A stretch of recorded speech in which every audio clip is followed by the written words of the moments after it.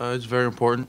Um, Having just the way they're playing, they're attracting a lot of defensive attention. So just to have other people that can step up and score is just very helpful for the team overall. And in the past 3 games, I mean, nobody's really done anything different. We just, we played hard as a team and we got good results. And it just happened that other people besides them were the leading scorers. And I don't think they did anything different. I don't think we really did anything different except play hard. Yeah, so this one you guys have felt kind of going on, for some time as the season's gone on. Obviously, you've been somebody that's been pretty consistent this year in terms of your scoring numbers.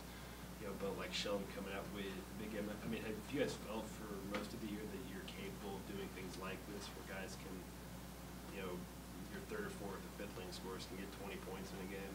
I definitely felt that all year, and I know it can continue, and maybe it could have happened more in the past. It just didn't. But from here going on, I think it is very true that we have players all across that can score 20 on any given night. And the other day against Florida State, we just took advantage of a matchup, and Sheldon did a very good job of that and was extremely efficient, and that really helped us. So if we can continue doing that, like exploiting matchup strengths that we have, then we'll be pretty good off. Cam, the starting five, I mean, especially with Ryan being out, you guys have had to play a lot of minutes. Mhm. That work you put in the offseason with Coach Christopher, how big was that to kind of get you ready for this grind? Very big. Coach G, he really emphasizes movement-based patterns and stuff, and we incorporate a lot of movement-based stuff so that we avoid injury. A lot of our training has gone to us being able to withstand a run like this, playing a lot of minutes. So we're definitely well prepared, well conditioned. I think we've done a pretty good job of avoiding significant injuries in terms of just from over fatigue. I know Ryan went down, and that one's tough to handle, but I think overall he has helped us a tremendous amount. Cam, Have you really seen a difference? Sorry, Jerry. Have you really seen a difference? I mean, not only in yourself but in your teammates. I mean, how physically different they are. Yes, I see a big difference in terms of conditioning. Um, it's a lot of minutes to play, and practice is very up tempo, and we get out there and we play hard, and it doesn't really seem like anybody's too tired. So we got in pretty good shape with that, and physically, I mean, we got some strong players. Mike has always been extremely strong, and he's still extremely strong. Sheldon is very strong, and I think everybody has just improved their athleticism and their strength. Sort of along those same lines, you guys did get a little more of a breather the other day with the bench. Coach Stallings used them pretty early. Do you feel like those guys are taking strides and making themselves bigger contributors, or do you think that's kind of something they always had in them? I think both. It's something they always had in them, and right now they're starting to just put it into effect into the games. And it's definitely something they've always had in them, and they got the opportunity on Saturday to really make a big impact on the game. And everybody knew we were going to incorporate the bench more. Everybody within our team knew we were going to incorporate the bench more, and so everybody was just prepared. I mean, I had full faith in everybody when they stepped on the court, so I wasn't surprised by the fact that the bench contributed more, and it was very good for our team. Cam, Kevin said after game Saturday that practices weren't great leading up to the game because what happened against Virginia Tech, and the shoot-around wasn't great, but you guys played great. I mean, how does that happen when you don't practice real great but you play pretty good? Well, the Virginia Tech loss really hurt us. It was really frustrating because it was one that we should have obviously won, and I wouldn't say our practices and stuff were terrible to the point where it would have been impossible for us to bounce back, but we came into the game Saturday, and as soon as we stepped into the locker room and we embraced that little retro feel we had going on, and the students were there, and that gave us a big energy boost. The Oakland Zoo was at full strength, and just running out onto the court, with that different kind of feel, nice Saturday afternoon where you got a lot of fan support, it really gave us an extra boost, and it really pushed us to play as hard as we can and give it our all, and I think that's what we did. On the road, though, you won't have that advantage. I think at this point, we know what's at stake, and we will come out and play with that same energy. I think just knowing that after a game like this, like this is the output we can get if we put in this type of work and energy, and I think we'll look to replicate those results in this little road stretch we have. Going back to the bench helping you guys out, as a guy who used to be in that spot, coming off the bench and maybe not knowing how much you're going to play, how do you just stay ready, especially at a level like the ACC when you have to come in?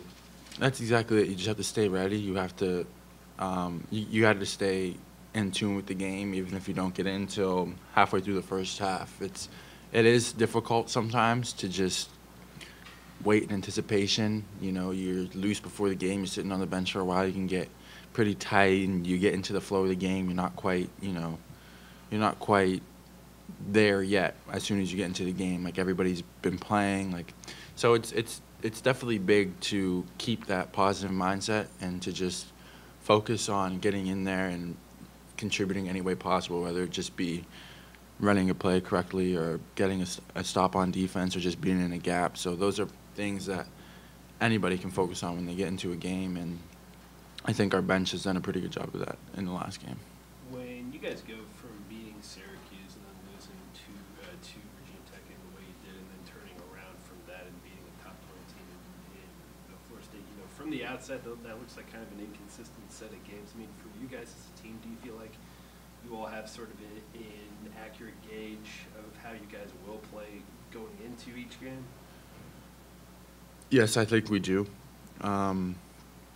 We had a good first half against Virginia Tech. We played well, so it was just that second half that really killed us. So I don't think that is something that we look at and think that's who we are. We look at it the opposite way. The game we played against Syracuse, the game we played the first half against Virginia Tech, the game we played against Florida State. I think that's what we look at, and we're like, that's the team we are. We know that's the team we are, and that's the team that we will try to bring out every night, and we will in these next coming games. Does that Virginia Tech loss, this is just hindsight here, does it become that much more frustrating to kind of look at, knowing that, hey, if we would have played better in the second half, we'd be riding a 4-game win streak, we'd just beaten a really talented team in Florida State? I mean, how much more frustrating does that become in hindsight? It's honestly a little bit frustrating, but that's not something we can't really look back on now. I mean, it's in the past. All we can do is work to win the games in the future. So, I mean, at the very minimum, we should think about it as motivation to go out and get as many as we can in these next 4. Go out and beat North Carolina, Georgia Tech, Wake Forest, and Virginia. Just knowing that we dropped some that we should have won, we're just now like, okay, let's go win some that people might not expect us to win. I feel like you're becoming a more well-rounded player. I mean, you've always been a guy who can spot up and hit some shots, but lately you've been rebounding it more, getting some more assists, sort of filling the stat line. I guess you can say that it's becoming more well-rounded, but it's honestly just us as a team playing better. Opportunities are there for everybody, and if we just work together, things will happen. Just happened to be in the right place at the right time for a couple of rebounds in the past couple of games. So I don't really think anything different has really happened there. It's just natural progress. Just learning the game more, getting more comfortable playing. That's all that's happening.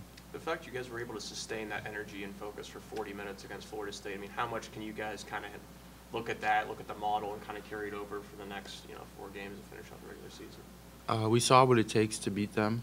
It took a real effort for every minute of the game, and we looked at each other at different points of the game. It's like we got to step up our energy. Even if we thought it was at match, we have to step it up.